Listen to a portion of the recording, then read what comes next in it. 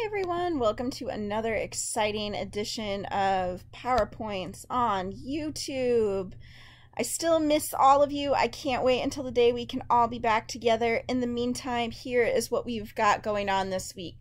In this video, I just want to do a quick check-in with where we're all at. I'm going to talk a little bit more about office hours and why you should stop by. I'm going to review this week's assignment and talk a little bit more about college enrollment deadlines. And then I'm going to give a more robust overview of what I mean when I'm talking about confirming your college enrollment. First of all, we're on I've totally lost track of the days that we've been doing this school from home thing. I don't really know what's going on anymore. And I'm sure I'm not alone in going a little quarantine crazy. And I just want all of you to know that any frustration you're feeling, any lack of motivation, feeling sad about events that have been canceled, those are all completely normal reactions to a situation that is absolutely insane. But one thing I want you all to remember is that ultimately this is temporary. Even if it feels like we've been stuck in this weird world forever, eventually we are going to move beyond it. So we can't get too stuck on our frustrated, sad, unmotivated feelings because we still have a life beyond this. And for all of you, that life is going to college. And so there's still deadlines to take care of. There's still tasks to complete because you all have worked so hard to get to this point. You've earned it, and let's move forward and get it. All right, couple of reminders. So I have office hours every Thursday from 3 to 4 on Zoom. That Zoom link is posted on our Google Classroom page every Thursday morning. And I can also start emailing it to you all again if that's a little bit easier for you. Zoom works either on your phone or on your computer, and it's awesome because you can share your computer screen. So if there's an email you want me to see, if there's a form online that you want help filling out, office hours are going to be a great time to do that because I'll actually be able to see your computer screen and say oh yeah, click this, type this in, which I'm currently really not able to do. And I'm reminding you about office hours because this was office hours this Thursday. The only person who came was my dog, which is great. It's cute, but it's really lonely to sit by myself in a room staring at my own face on a screen for an hour. It's not great. So stop by the Zoom office hours this week. Maybe my dog will make another appearance, so I'm not just sitting there by myself. All right, let's talk about what's going on this week. So right now we are about 10 days away from May 1st. Some colleges have changed their deadlines to June 1st, but there's actually a lot out there that are still holding to that May 1st deadline. If you don't make a decision or ask for an extension, you will lose your spot. That's just a hard deadline. If you have a college you are thinking about and you don't tell them what your plans are by May 1st, it's over. So for the next 2 weeks, we are going to be working really, really hard to get ourselves set up so that we are ready to make a decision by May 1st if we need to. The only required assignment for this week in that spirit is to complete a short Google survey about your college decision.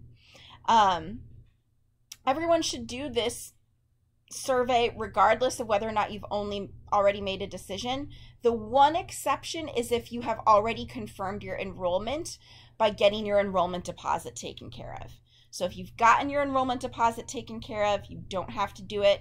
Every other person, I should see a completed Google survey from you.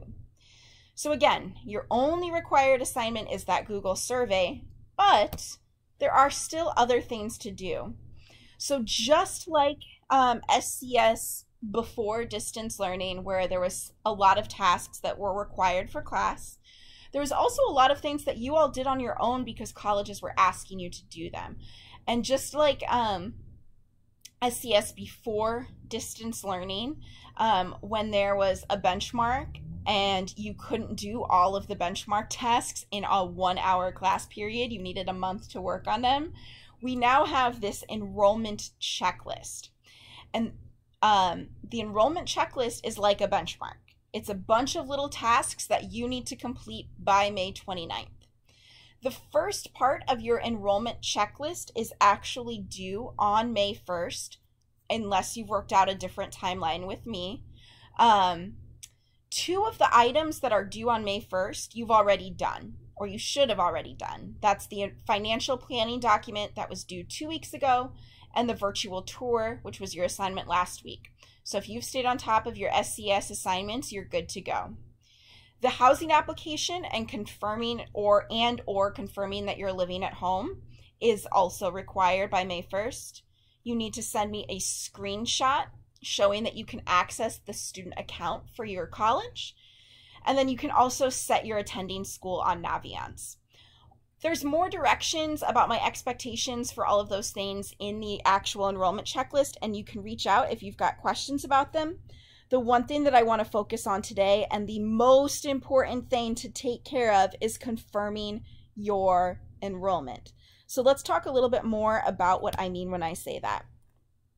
First of all, what does it mean? You're telling the college that you're going there. You can't just expect to show up in August or September and be good to go. You need to let the college know that you are intending to go there in the fall. So colleges usually ask you to confirm your enrollment with an enrollment deposit. And they do this because, as we've talked about in class, colleges know that only about 30% of the students they accept are actually going to enroll in college and go there in the fall.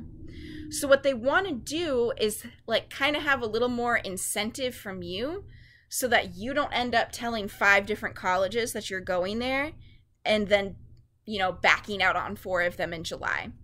So colleges ask for an enrollment deposit to basically give you a little more incentive on your end. Most enrollment deposits are going to be between $200 and $500. And you have 3 options for taking care of this enrollment deposit. Your first option, if you and your family are able to, is to pay it. If you're able to pay it and it's not going to put a financial strain on you or your family, that's usually going to be the quickest and easiest way to confirm your enrollment. If that fee is going to be a financial strain for your family, you can email your college and get and see if they'll do one of these other options. So what you're going to want to do is email them and ask if they can waive or defer the fee. Waiving the fee just means it magically disappears. It's gone. You don't have to worry about it. Deferring it means that it is pushed back onto your fall bill. And there's an advantage to that because number one, it gives you more time to raise the money to pay the fee. But also, since it's on your fall bill, you're also going to have access to your financial aid by that time to help you pay it. Every college is going to have their own individual policy about how they handle deposits. So before you send this email, I would really recommend getting in touch with me either by phone call or email or text so we can talk a little bit about what your specific college does. This week, there is also an example email to ask that you can use to ask about waiving and deferring fees in Google Classroom. So there's a document that says April 20th, weekly expectations. At the bottom of that document, there is an example email you can use to ask about the possibility of waiving or deferring these fees. All right, a couple of reminders before you confirm your enrollment, before you reach out to a college and ask whether or not they can waive or defer a fee. Make sure you talk to me. I can answer any questions you have. If this process is still confusing or seems unclear, please reach out to me and we can schedule a time to have a phone call or to talk over Zoom. If your schedule's crazy right now because you're working, we can just communicate over text, but do make sure you are talking to me about what you're thinking about for your college decision. I am here to help. After you get your enrollment deposit taken care of, whether that's by waiving it, deferring it, or paying it, send me a screenshot that shows the screen where it says like, congratulations, you've confirmed your enrollment, or forward me an email showing me that your enrollment has been confirmed. All right, folks, that is all I have got for this week. Please reach out with any questions that you may have. Reminder that office hours are Thursday from 3 to 4 over Zoom.